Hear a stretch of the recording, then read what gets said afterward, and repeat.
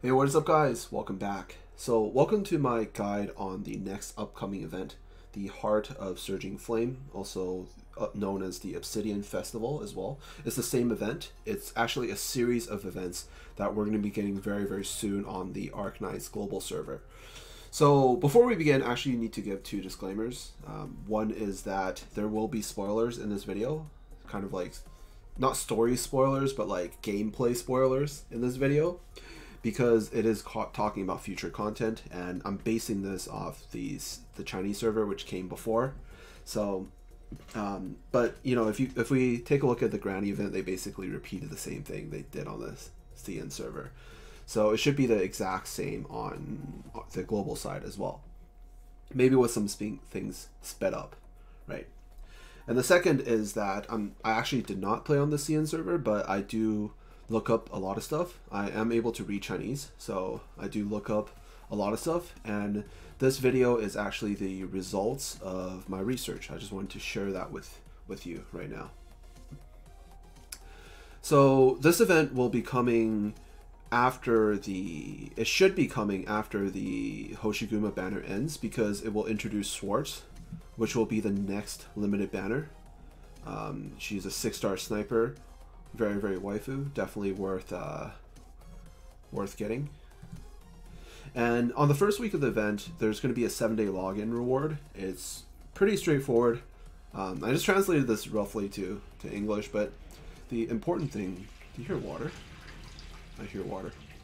The important thing is it gives some materials, some LMD, and it gives 5 recruit, or not recruit, it says recruit, but it's headhunting permits, and it also gives chips, 1 chip, which is really good, because I hate farming the chip stages. Kind of feels like a waste of sanity, so I do like getting the chips, the ones that you need to like make the chips for like 5-star, 6-star E2s. Man, my voice sounds super weird. I think I just had like a bowl of ice cream, so like I'm on this like ice cream high. But at the same time, my voice is just like really weird, because the ice cream was like really cold.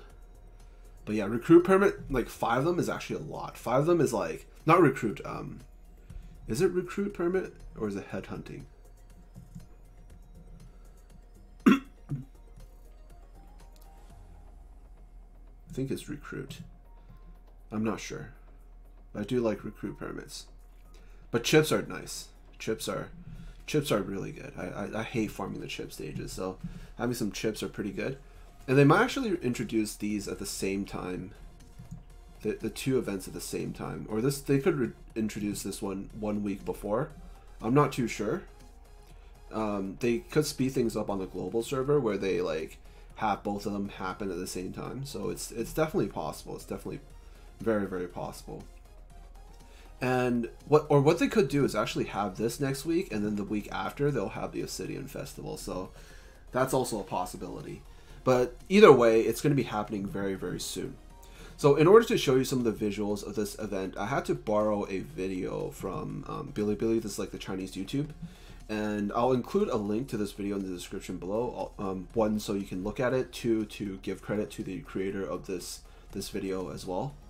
And you know, because everything's in Chinese, so you know, probably most people aren't going to be watching it, but he does actually this is like his look at the event, and he actually clicks through a lot of it, so I'm able to show you a lot of the visuals of this event using this video. Okay, so there's 2 types of stages that you can farm on the first week of launch. I mentioned that it was a event that's going to be a series of events that's going to like unlock one after the other. So during the first week, what we're going to get is 2 types of stages. The main types of stages, and these are called like carnival stages, which are just some bonus stages. And the main stages still have first time clear rewards. Is pretty straightforward, but afterwards you're able to farm these currencies, either these tickets or obsidian. And what the tickets are used for is you need the tickets in order to do the carnival stages over here. And the carnival stages will give you these, I'm gonna just call them gacha tokens. Okay, they're gacha tokens. So from what I heard, the 2 types of stages, or the normal type of stages, in terms of sanity efficiency, they're all pretty much the same. So, which means that it doesn't really matter which one you farm. You just kind of farm the one that gives you the materials that you need. So if you only need the tickets, then you just farm the ticket stages. If you need obsidian, then you farm the obsidian stages. And if you farm the one that has both, it will cost more sanity than the ones that only have one. So the sanity efficiency should be the same. Don't quote me on that. It's just what I heard. Okay. And you might be wondering, okay, so what are the obsidians for? So the obsidians, they're used to unlock all of these rewards that you see down here. We'll actually go in and we'll take a look at the visuals of this. I'm going to go over here. So these are not, it's not a shop thing where you have to like buy rewards.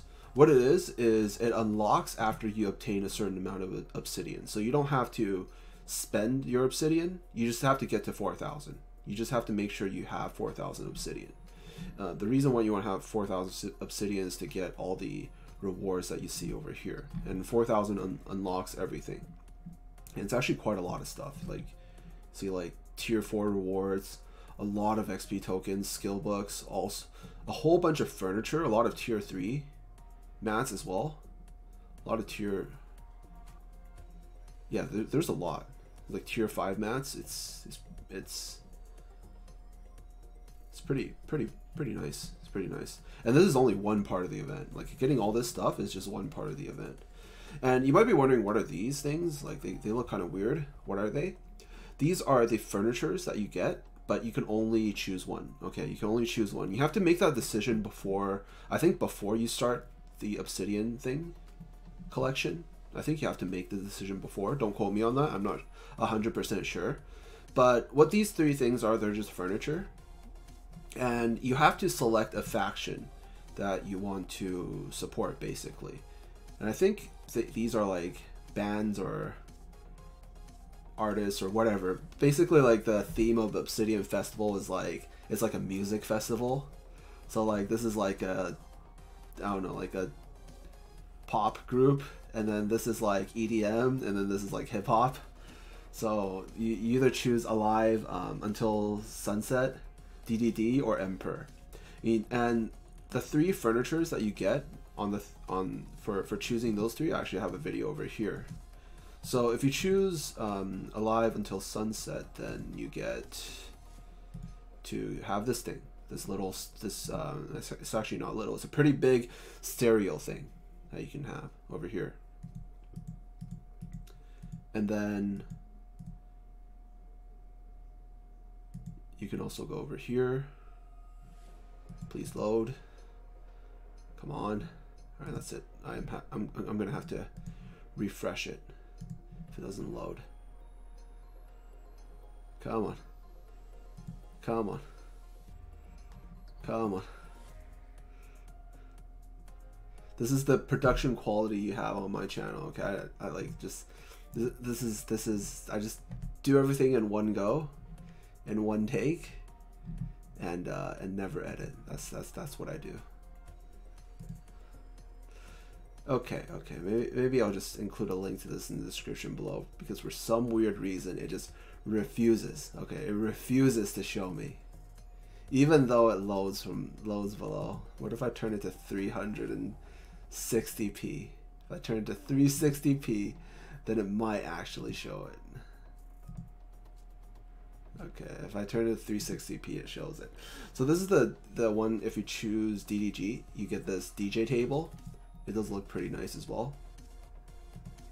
And then if you choose Emperor, you get this brick wall that has graffiti on it, and this boombox, and the gold chain. You can't forget the gold chain, you know. If you want to be real gangsta, you can't forget the gold chain. Anyways, that's the three factions that you choose, and it just gives you different furniture based on the faction. So that's like the first part of the event. I forgot to talk about this. So this is like the gacha for materials. So what it is you will be able to draw from these 5 pools, 6 pools. There's 5 main ones, and then there's like a 1 bonus pool afterwards. and you have to use these gacha tokens to pull from these gacha machines. And to show you a visual of that, we'll take a look at this over here. So you'll need 20 of these in order to pull once, and then you can do a 10 pull for 200. And it'll give you, this is where you get your, because you get your Salen, I think Salen is her name. You get your Salen from clearing this stage. You'll first get her here, and then after you do some of the rolls, you'll be able to get her tokens in order to get her to max potential. And you get a total of 5 tokens here to get her to max potential. And you basically, what you do is you just pull from this pool, and then you don't have to pull everything from this pool. I think I heard that once you get the furniture, you can move on to the next pool, but you want to grab like as many of the valuable resources as possible before moving on to the next pool. And I think it's not really a big issue, because the way that they designed this is that you're able to, like, even if you're a free-to-play player, you should be able to clear out all 5 pools and get all the rewards here without much of an issue if you're playing every day, right? And on the sixth pool is going to be like an infinite pool of stuff. The rewards aren't as good, but you can, after you clear out the 5 pools, you can start pulling on this one. And what this one will give you is a whole bunch of these tier 3 mats. And you'll see that 2 of them has actually higher drop rate, 55%, magnesium and sugar. So what you want to do is, if you're currently in need of these 2 materials, just stop farming them, because you're gonna get a lot of them in this event, after this event. And what this also means is that if you're if you're planning on like refilling or anything, like if you're thinking if it's worth refilling for this event actually has one of the highest efficiencies and overall like stuff you can get. So like you want to definitely be like, if you can, you definitely want to be like refilling like 10 times a day during this event, and probably saving all your sanity for like a week before, so you can maximize the amount of sanity you use. So definitely save your sanity potions until the event launches, and then you can pop them all and just like farm like crazy on the first day. So that's the gacha. This is probably the biggest thing about this event, because you get a lot of resources from here, and like look at this, you get 5 of these D32 steels from this, and then you get another one here. You can get 6 D32 steels from this event. That's pretty crazy. That's a lot. Like that, getting these, like, these are so hard to make. It's actually really, really good. So that basically is like the first part of the event. Kind of just farming these stages, and then farming these token stages, and then using these gacha tokens to do the gacha, the item gacha, and then getting all these materials. Now, there's one little tip that I do actually want to give you, is that when the event starts, you actually won't be able to access F4, the F4 stage. And the F4 stage, I heard, gives the highest efficiency in terms of these tokens. So what you want to do is, on the first week, you can farm these stages, and then hoard a whole bunch of these tickets. And then on the second week, once the F4 stage launches, you can farm the F4 stage for the maximum amount of tokens, and then you'll be able to do more of these pulls and get more resources. So that's just a little tip, but I think in terms of efficiency, it's not too different. I heard that the second one is better than the first one, the third one is better than the second one, and the fourth one's better than the third one. So as you kind of go down, efficiency increases. So definitely want to farm the higher stages. But I think it's not like a huge difference. So you don't have to worry about it too much. If you have the time or need to farm these stages during the first week, and you need some of these materials, potentially you could just do that early. That's not going to be too big of an issue, but it's just a little tip I wanted to give you. So the second part of the event is you can see that, like, if we go back to here, there's a part of the event that is locked. So at the time that he was recording this, the second part of the event has not launched yet. And the second part of the event is going to introduce these EX stages. And these EX stages are, if you did the Granny event, the last event, it's going to be very, very similar to that. It's going to have, all of these stages are going to have challenge modes. So you'll be able to do these and then do the challenge mode again. And it'll give you a total of 12 of these Originite Primes, which is quite a bit. It also gives like tickets and these tokens and this furniture. So furniture is definitely nice as well. And I wanted to talk a little bit about the actual stages, because for the normal stages that we're seeing over here, like the normal ones, even the carnival ones, are very, very easy. I actually found this series of videos. I can also include this in the description below. I'll make a list of all these videos and stuff in the description below. But all these normal stages are doable with only like 3-star, 4-star units. Most of them are doable with just 3-star units. It's very, very easy for the regular stages. However, the EX and especially the challenge mode stages are going to be much, much harder. I actually found a run through of all the challenge mode stages, and for the first 3 stages, it's pretty easy. It's pretty easy, pretty straightforward. It's just your regular tank and spank. Okay, like this one only has like two lanes, 3 entrances. It's just your regular tank and spank. The second one is also the same as well. I do need a water. Like, this video is so long.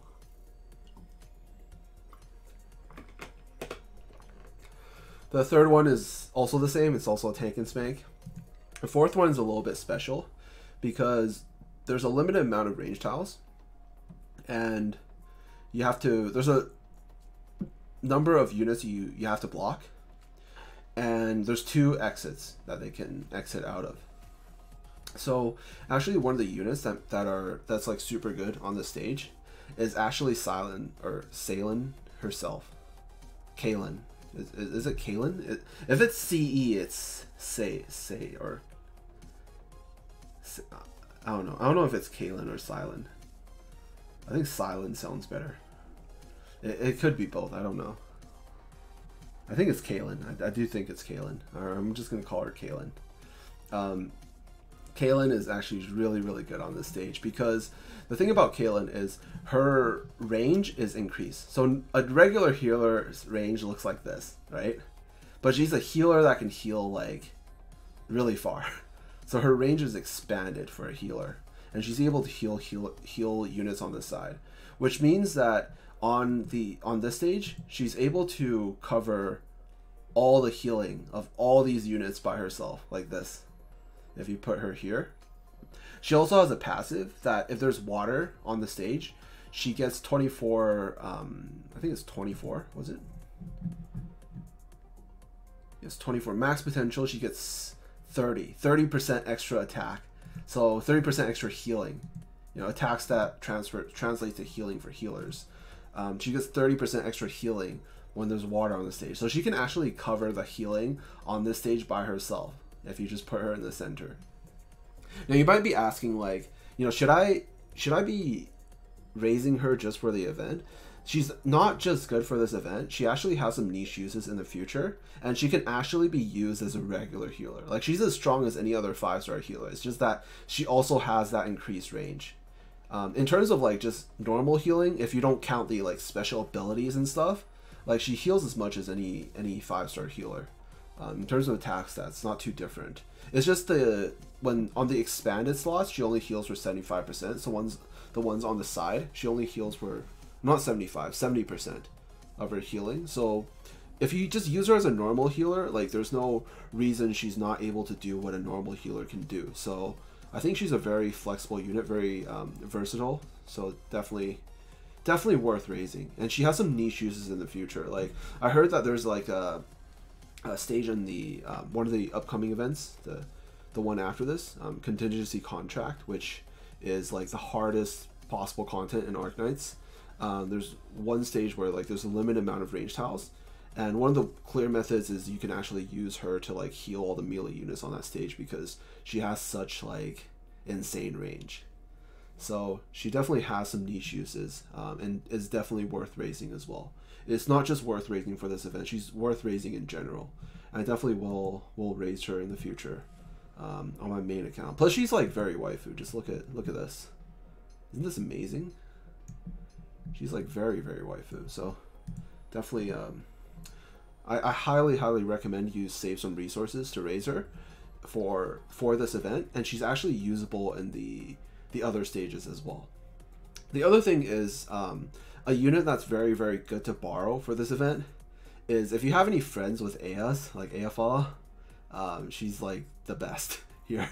She can deal damage on this stage, she can deal damage on this one and the next one as well. So the 3 hardest stages for the event, she's like gonna be top DPS for all of it.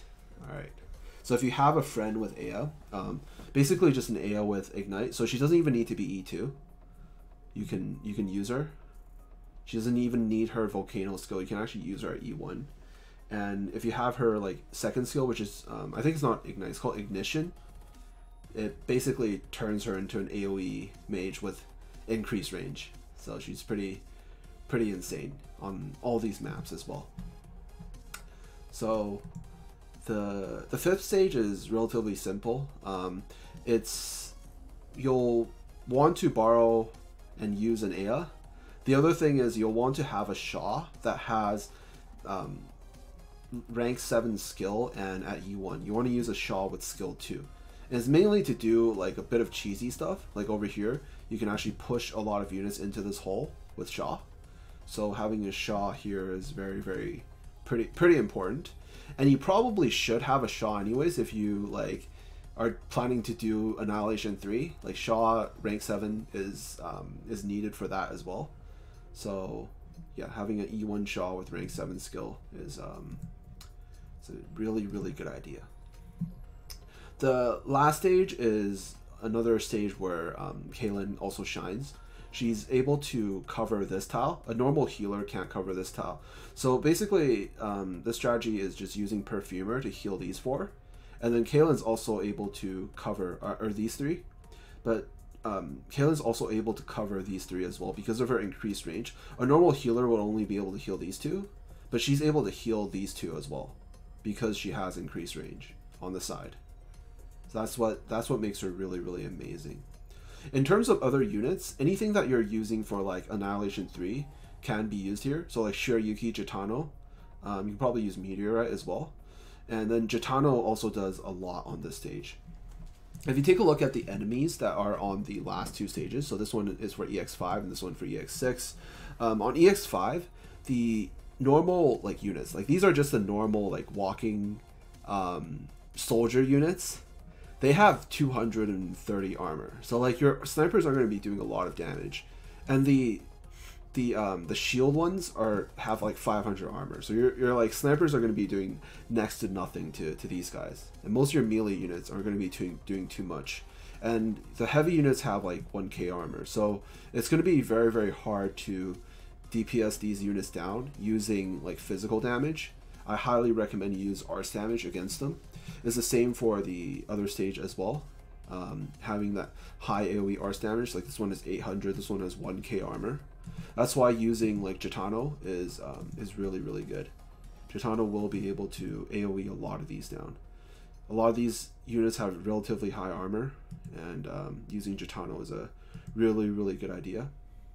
The other thing is borrowing an Aya, because Aya also does high. She doesn't only just do high single target, she also does very high AoE damage as well. And because she's a single target mage, she's able to cover this slot from this tile over here. A normal AoE caster won't be able to cover this tile. And so because she's actually a single target caster, and with her second skill she does AoE damage, so she's able to cover this tile.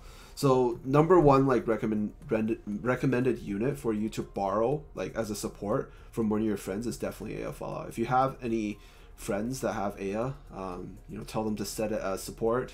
If you know anyone that's on your friends list that you can talk to, tell them to set it as support.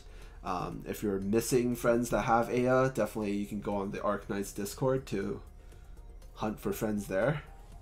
It's definitely a very, very good idea. But I don't think it's like 100% necessary. She's just the best. Like, I could probably use a haze here, like an E2 haze. My E2 haze over here. Potentially Amiya here. And it could probably do the same thing. But they will need to be higher level. It's mainly the range thing, or else I would use an AoE mage here. But that's basically it in terms of like what you want to raise for doing these challenge mode stages. She's definitely worth raising. I think if you want to, you can start saving up some resources for her. She doesn't need to be E2. She can do everything you kind of need her to do at E1. But I would say I would recommend having near max level if you plan to use like these two strategies, the one where you put her in the center and then the one where you use her to heal with her extended range. I do think it's a pretty good idea, or else you really don't have anything that can heal over here unless you like, I mean, if you have like Saria, you could just put her down here so you don't have to use her, but she's definitely worth raising because she has some like some niche uses in the future. So I actually will be raising her on my my main. My ult can't use her because my ult can only use 4 stars. It's gonna be so rough on my ult. I'm kind of still thinking like, how can I clear this on my ult without using her? But I think I'll figure something out. I'll definitely figure something out. But anyways, I think that is pretty much it. I think there's only one last thing, which is these are mission rewards. So after you like clear a stage or something, you can unlock these. It's not a lot, but it just gives you some extra resources. And the second part of the event is like, this thing is exactly like this thing, like the Obsidian. It's just the second part. So you just farm the stages, collect these, and then they unlock these rewards. And they're not like super good, but they're like pretty decent. At least I get a chip, and I can potential one of my supports, which is kind of not good. Why does it have to be support? Why can't it be like guard or like defender or something, right? But it is what it is. That is pretty much what we're going to be getting on this event. So to recap, you want to save as much sanity as possible, and if you're planning on like refilling, this is the event to do it. Like, this is the event where you blow like all of your sanity, all your Originite primes on refills. Like, this is the one to do it on. Like, if you didn't do it for the granny event, it's okay. Like, but this is the one to do it on. So like, you know, if you're whale, definitely like 10 times a day. It's highly recommended. If you're not, start saving your sanity pots, and whatever spare Originite you have, you can blow it here, but like, it kind of depends on your units, because some people are trying to save for like future units to pull. So it's up to your own decision. But you know, probably on my ult, I'm gonna use up all my Originite, and then same on my main. It's gonna be pretty crazy. The next thing is in order to clear the challenge mode stages, you want to have pretty much everything you use for Annihilation 3 like will be used here, like the Shaw, the Perfumer, you know, your tanks, your snipers, your healers. It's like your AoE caster, your AoE sniper. It's going to be like everything you're using for Annihilation 3 will pretty much be used here. Your Vanguard, Shaw again, you know. So I don't think in terms of that, healing tank, like in terms of that, there's not too much to worry about. It's just the kind of the other things you may need is like her, if you want to use her this way. But then if you have 2 healing tanks, you could probably put another healing tank on this slot instead. And then this healing tank will be able to heal the Shaw as well. So that's also another option, right? That's also another option of what you can do. But yeah, there's definitely more than one ways to clear these extreme or EX challenge mode stages. But these are just some of the, I guess, guaranteed ways, like proven ways. I think the word is proven. These are just some proven ways that you can do it. As you can, like literally there's video proof of people doing it, but there's definitely more than one way of doing this. And you don't have to exactly use these units. I think if I had an E2 Chitano, I could probably just use her here instead of Aya. But borrowing an Aya will be pretty huge as well. And then having Salen in her own event. I do actually like the design. I do like how they designed these stages in order to show her, like, show the actual event unit strength in her own event. That's actually pretty cool. I hope they do more of this in the future, where if they introduce a new unit, you know, they create these stages that can really showcase the strength of that unit, but also at the same time still give players like alternative options to clear these stages. I think that's also a really nice thing to do. But anyways, that is pretty much it. Yes, I think that's pretty much it. I think for once the stages actually do come out, I'll make some guide videos on like how to actually do it. I'll do it on my free-to-play 4-star only account as well, and then we'll see what happens there. So in order to catch that video, be sure you're subscribed to the channel, and if you have any questions, leave them in the comments below. I will try my best to answer them, and I'll see you in the next one. Peace.